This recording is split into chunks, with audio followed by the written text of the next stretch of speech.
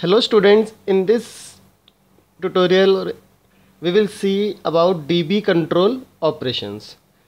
DB control is one of the very important services of any Oracle database which is required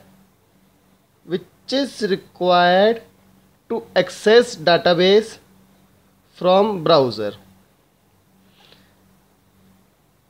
If you have seen that you can also access your Oracle 11g database from the browser by a unique URL which is created during the installation of database.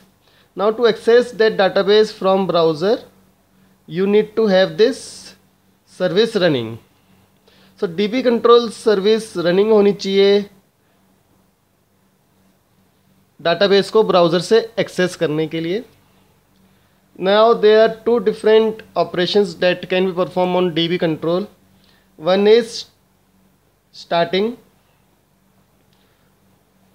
the DB control and another is stopping DB control. To start DB control, you have to type the following command, that is $./emctl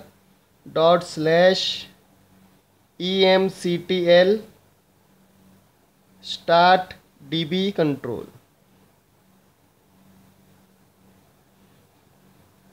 And to stop the DB control command, you just have to write $./emctl stop DB control.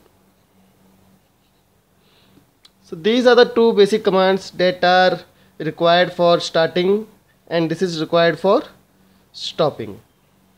Once you run this command, DB control service will get started and you can access your database from the browser by typing particular URL, something like 127.0.0.123, anything. This is just for example.